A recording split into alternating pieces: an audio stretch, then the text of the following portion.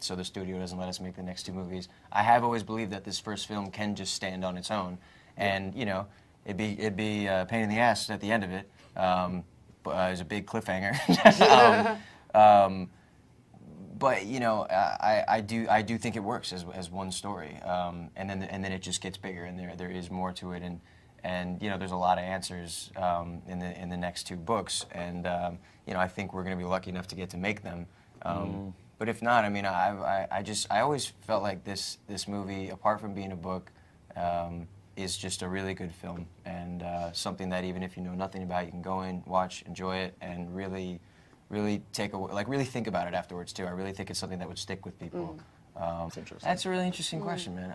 I always thought that, you know, if, let's say, worst comes to worst, the movie doesn't open, and so the studio doesn't let us make the next two movies. I have always believed that this first film can just stand on its own, and you know, it'd be a pain in the ass at the end of it. But it was a big cliffhanger.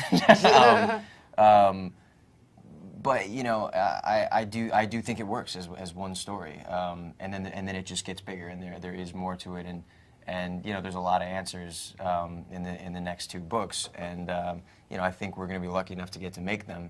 But if not, I mean, I always felt like this movie, apart from being a book, is just a really good film, and something that even if you know nothing about it, you can go in, watch, enjoy it, and really think about it afterwards too. I really think it's something that would stick with people.